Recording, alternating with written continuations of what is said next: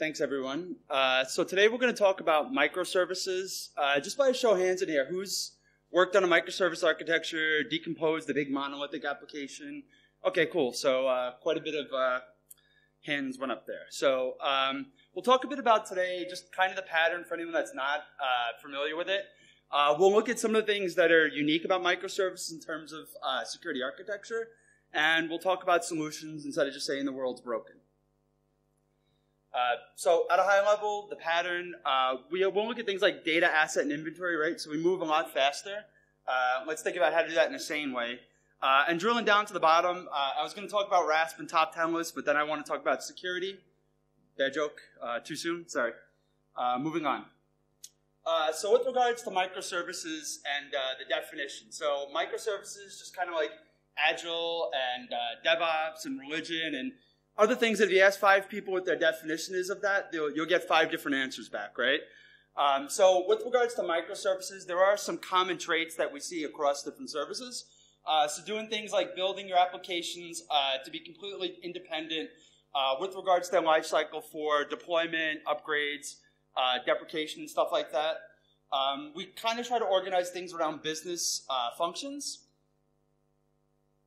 And we definitely don't want one service to bring down pretty much everything, right? So for example, we don't want the billing service going down to bring down authentication. So with regards to having an independence, we also hope that that translates to basically not having failures kind of knock everything down. So in terms of some of the properties we look at, independently deployable, right? So once upon a time, we had a big struts app. Now we pretty much maybe have 5, 6 different stacks. Decentralized management and governance, right? So once upon a time, we had one application team, and they wrote this big thing, and it talked to like an Oracle backend, right? And nowadays, you might have dozens of teams working on different services. So if anyone's familiar with Amazon, they went to the, what was it, the 2 pizza model a couple years ago, right? Where teams aren't bigger than where you need 2 pizzas.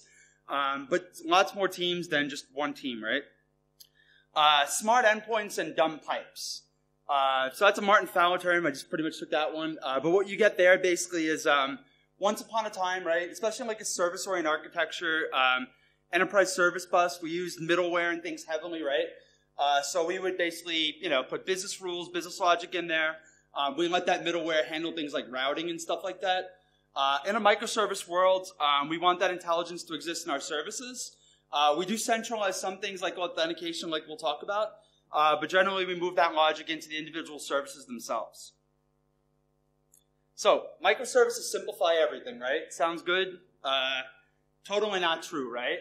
In reality, microservices, from my experience, tend to add a lot of complexity, a lot of overhead in that regard, right? So anytime you see an architecture diagram and you start kind of drawing more lines, right, you just assume there's additional complexity. But in reality, kind of looking at something like this, right? So once upon a time, we had that big pile of struts on the left. So if you think about that, that ran in a single JVM, right? Basically, the data flows were pretty well defined, right? We had a client that hits a web server. That web server maybe talks to a database. Maybe that talked to something else in the service-oriented architecture.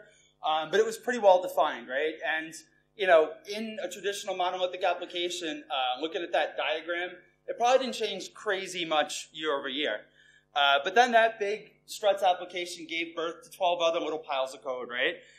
So these microservices now can potentially run different processes, different technology stacks, right? So, once upon a time, it was like, hey, let's instrument the JVM and block everything, right? Well, maybe you don't have that commercial tooling around, a specific stack, right, a specific VM. So you'll kind of find that, you're not going to have one tool to kind of kill them all in this regard.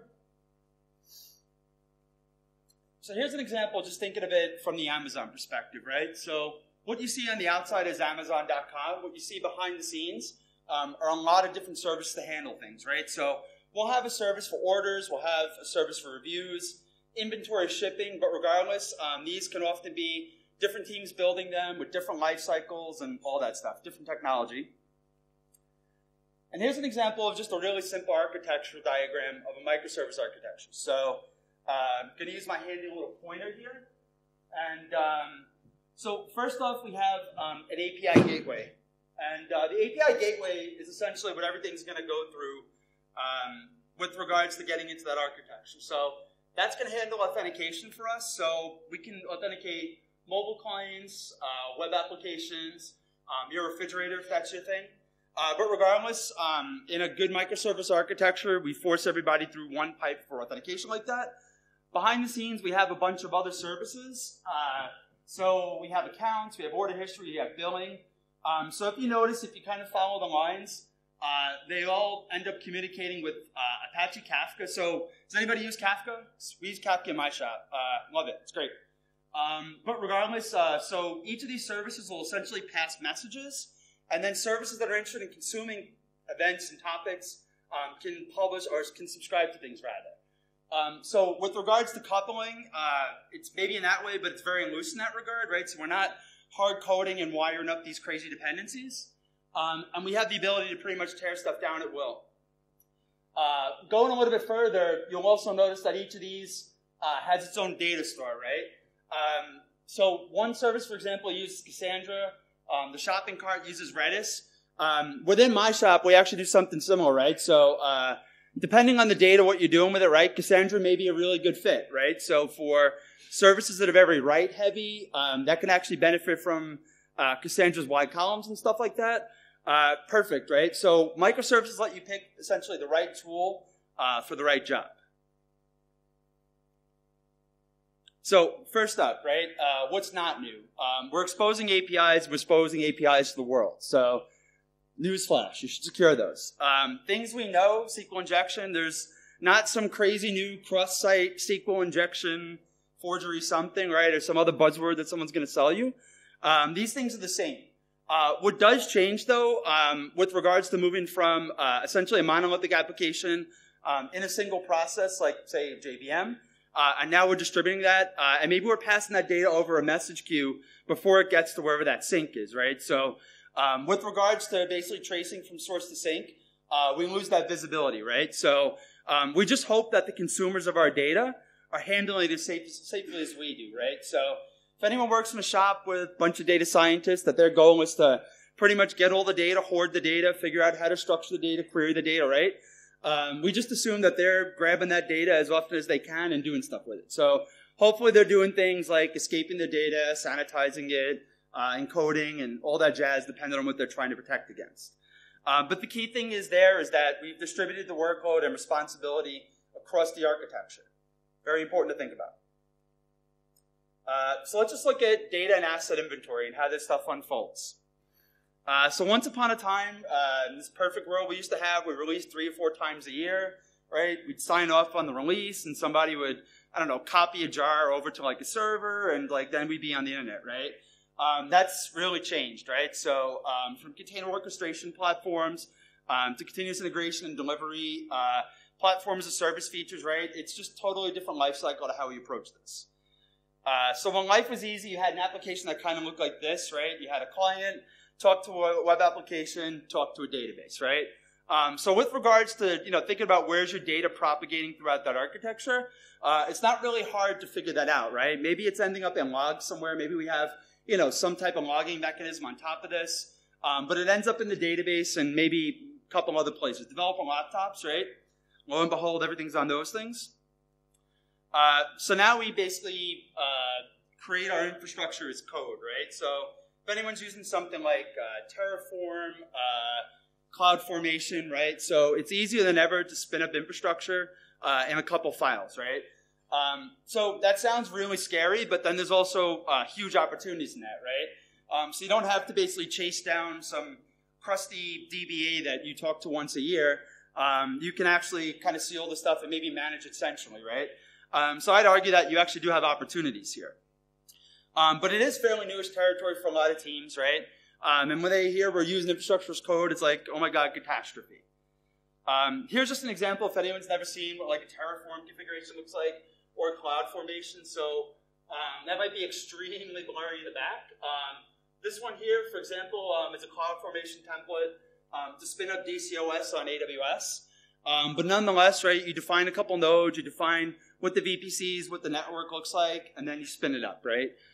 So you get, network in a file, right? So what changes, right? So once upon a time, you had a bunch of people, configuration, control board, and stuff like that. And now you have a master branch, right?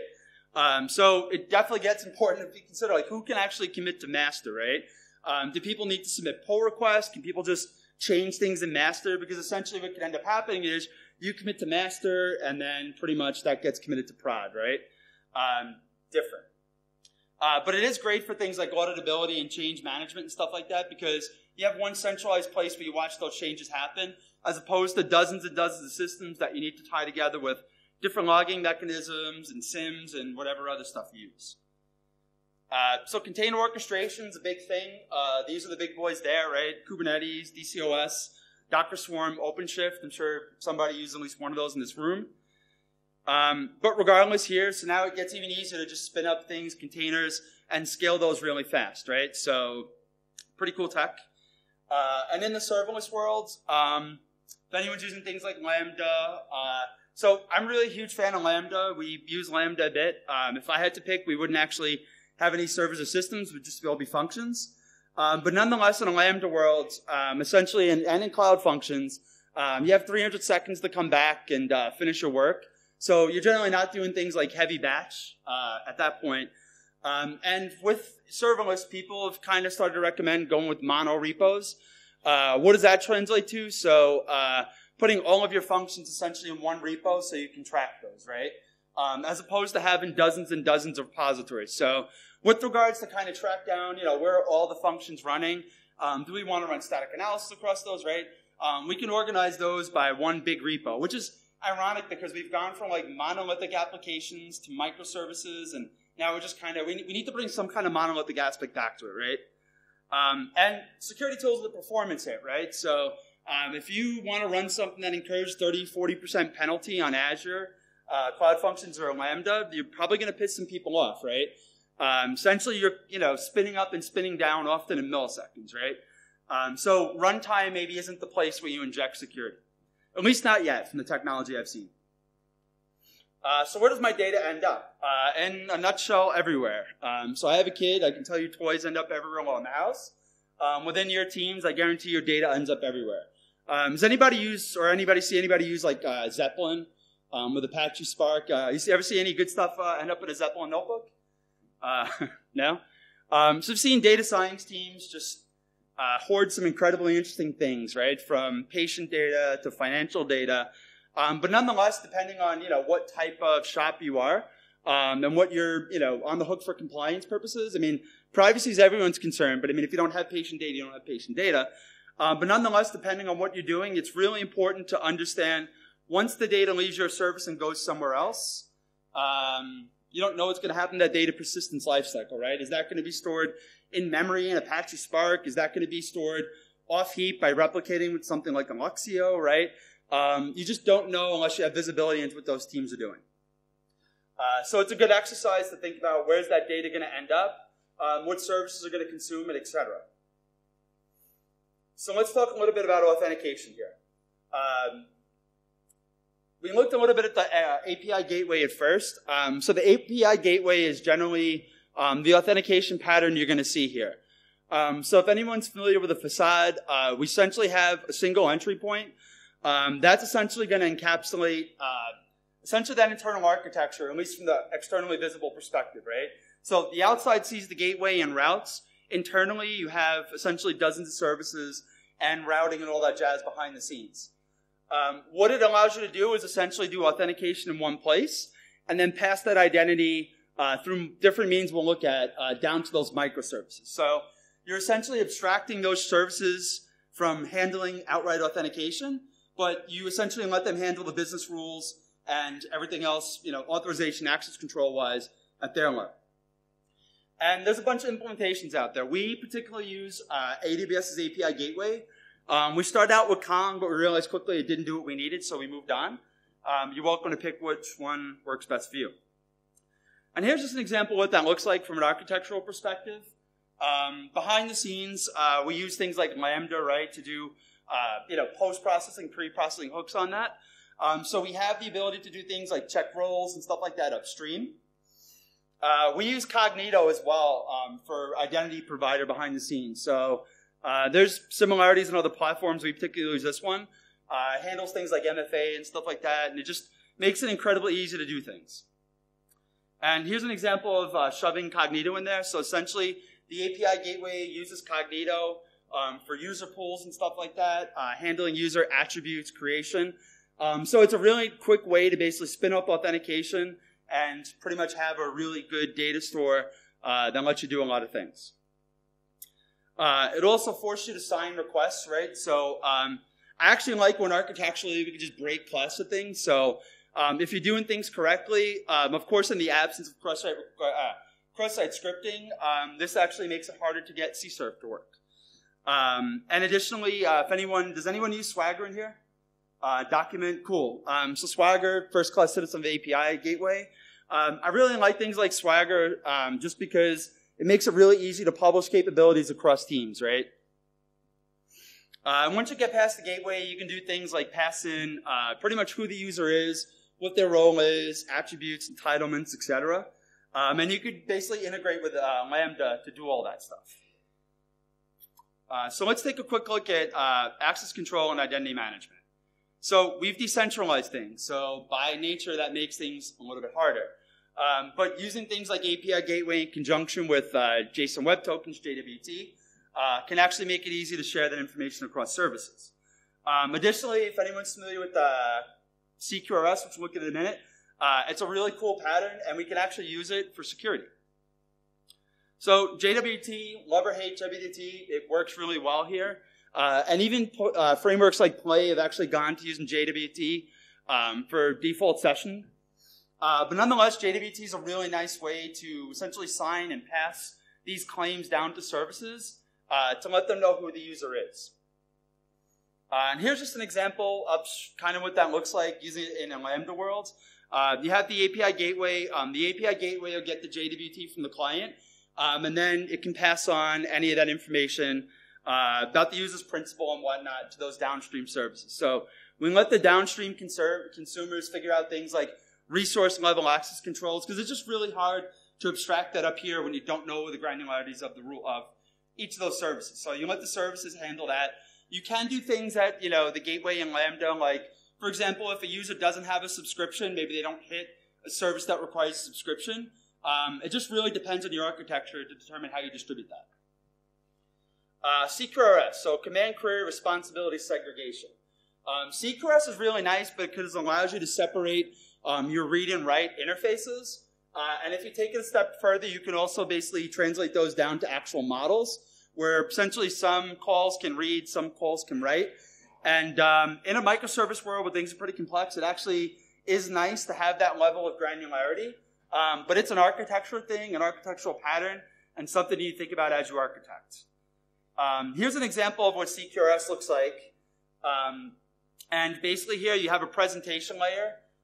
You have commands, you have your domain logic, but more importantly, you have a write data store, you have a read data store. So depending on what you want to expose, you have maybe a little bit more control than if you just assume everything that hits this maybe has read or maybe has write. It allows you to architecturally separate those concerns just a little bit further. And what about between services, right? So we talk about the user, we talk about the user's allowed to do, but what about between services, right? So in this example, hopefully you can see that in the back. We use an example with Apache Kafka of publishing credit cards. I've maybe seen something like this in real life. So basically what ends up happening is one service says, hey, I need to publish something about payments, right? Another service that consumes it. And then someone on your data science team says, I'm really interested in how this stuff happens, right? So now I want to consume that, right? So we haven't set authorization between things to determine who can publish and who can subscribe. Now anybody can essentially stand up a new service and subscribe to that, right? Which means we have a problem because now we don't know where the hell those credit card numbers are going to end up, right? So obviously there's things, and Kafka wasn't that great before 0.9, but there's a lot more you can do with authorization in the modern versions. You shouldn't basically leave it wide open like that, right? You should have some control over who can publish and subscribe. You need to think about those things. I like to build something out as restrictive as possible and then pull calls later on. Works for me. Last topic here is securely sharing secrets. So in a microservice world, and especially, we don't deploy microservices to basically bare metal, right? We're using containers, and we're using serverless functions to build these things. So for starters, you don't want to basically pass those around in the plain text. You certainly can. It makes it very easy to do it, but there's much better options. So for starters, bad ideas. Don't hard code credentials in your code. We know that. Don't hard code credentials into your Docker files. And don't use environment variables to pass secrets. So you see this bad information on the web all the time. Like, use an environment variable to do it. When you pass things with environment variables, every process on that container can essentially read that, right? So you maybe want to limit that visibility just a little bit more. And here's an example of just the most egregious version, hard coding into a Docker file. Hard to see from back there, but we have root password is password, right? Don't do this. I guarantee you have a better option than this. So don't do it. The other one is basically using environment variables. So Docker lets us pass in variables. Don't do this either, right? Because for starters, you still pass it in the same way. Everything can read from it.